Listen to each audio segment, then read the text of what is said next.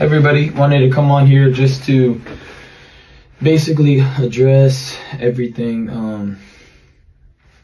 I mean, I proved to everybody that I don't do drugs. I'm perfect, perfectly fine person as far as, don't do drugs. I've been mentally evaluated. I had a meeting with the state commission. I've done everything I had to do. I don't understand why people continue to judge me so hard. Like, I'm really just having fun. Like, I don't understand this. I really don't. And I'm not gonna do anything. I guess, I mean, I can't make promises. I enjoy, some people have meme pages, and I just think that, it's okay when they do it. Jim Carrey makes funny faces. I can't make funny faces. It's just a lot of different rules for me, so it's okay. What's up, everyone? Welcome to KN Media, guys. Ryan Galcia was just responding to the backlash he has been receiving because a lot of people have been saying that this guy is on some drugs, and he was just saying that he's not on anything.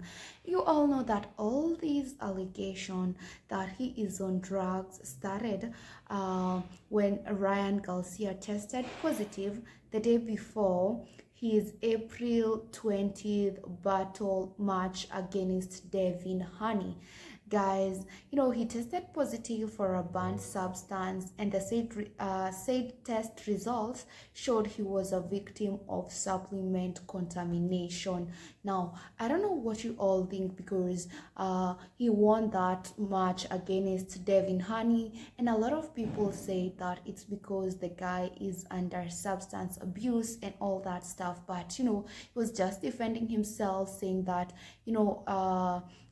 all this was that he's not on drugs, and they're just people who are trying to bring him down in the industry.